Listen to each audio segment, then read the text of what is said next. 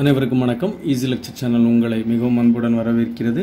இன்னைக்கு இந்த வீடியோவில் இன்ஜினியரிங் மேத்தமேட்டிக்ஸ் ரிலேட்டடாக ப்ராபபிலிட்டி டாப்பிக்கில் ரேண்டம் வேரியபிள்ஸை பற்றி பார்ப்போம். ஓகே, ஸோ ரேண்டம் வேரியபிள் ரெண்டாக பிரிக்கலாம். ஒன்று கண்டினியூஸ் ரேண்டம் வேரியபிள், இன்னொன்று டிஸ்க்ரீட் ரேண்டம் வேரியபிள். ஸோ டேரெக்டாக ஒரு ப்ராப்ளமுக்கு போயிடலாம். ஒரு யூனிஃபார்ம்லி டிஸ்ட்ரிபியூட்டட் ரேண்டம் வேரியபிள் சம்மந்தப்பட்ட ப்ராப்ளம் இது. கொஸ்டின் என்ன அப்படின்னா, a random variable is uniformly distributed over the interval 2 to 10. Its variance will be option A 16/3, option B 6, option C 256/9, option D 36. Okay, so solution போவோம். இது வந்து uniformly distributed function F of X. எந்த ரேஞ்சில் இருந்துன்னா 2 to 10 வரைக்கும் அது uniformly distributed. Okay, இது கொஸ்டினில் கொடுத்துருக்குறாங்க. 2 10 வரைக்கும் யூனிஃபார்ம்லி டிஸ்ட்ரிபியூட்டட்னு கொஸ்டின்லேயே கொடுத்துருக்குறாங்க. ஓகே, ஸோ அப்படி இருக்கிற பட்சத்தில் அதோட டயக்ராமேட்டிக் ரெப்ரசன்டேஷன் இப்படி இருக்கும். X axis, okay, so 2 to 10, Y ஆக்சிஸில் function of X 2லேருந்து 10 வரைக்கும் அது யூனிஃபார்ம்லி டிஸ்ட்ரிபியூட்டட். அப்போ இதுக்கு ப்ராபபிலிட்டி எடுத்தோன்னா இது ஏரியா கிடைக்கும். Area equal to probability. So total probability equal to 1. இப்படி இருக்கிற பட்சத்தில் F of X into, so length into breadth, இது ஒரு ரெக்டாங்கிள் தானே ஃபாலோ ஆகுது. So F of X into இது பிரெட்த், லென்த் வந்து 2 to 10. 2 to 10 8 யூனிட்ஸ் வருது. So F of X into 8 equal to 1. அப்போ F of X is equal to 1/8.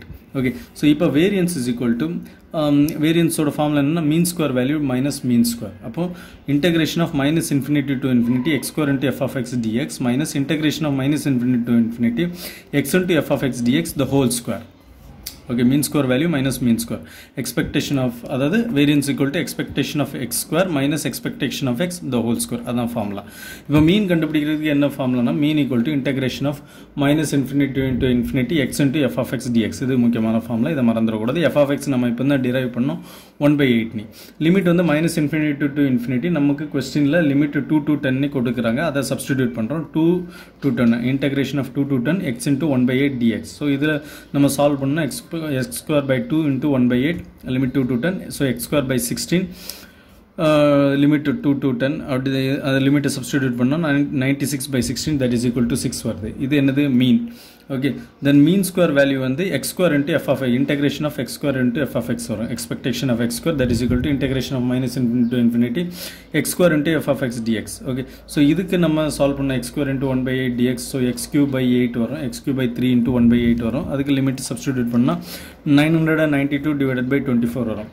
Okay, so variance is equal to expectation of X square mean square value, அது 992 divided by 24 minus expectation of X the whole square. Expectation of X என்ன கிடைச்சது? 6 கிடைச்சது.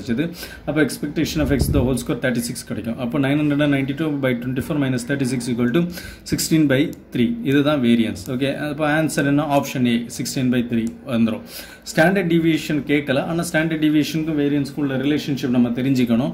அது என்ன ரிலேஷன்ஷிப்னா standard deviation SD is equal to root of variance.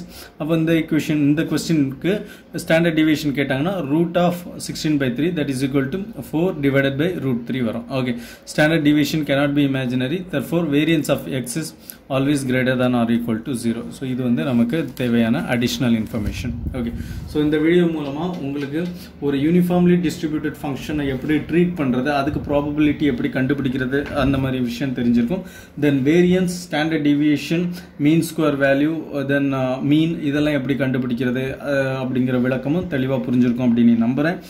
Video பற்றின கருத்துக்களை comment பாக்ஸில் தெரிவிங்க. மறக்காமல் ஈஸி லெக்சர் அப்படிங்கிற எங்களோட சேனலை சப்ஸ்கிரைப் பண்ணுங்கள். மீண்டும் மற்றும் ஒரு வீடியோவில் சந்திப்போம். நன்றி, வணக்கம்.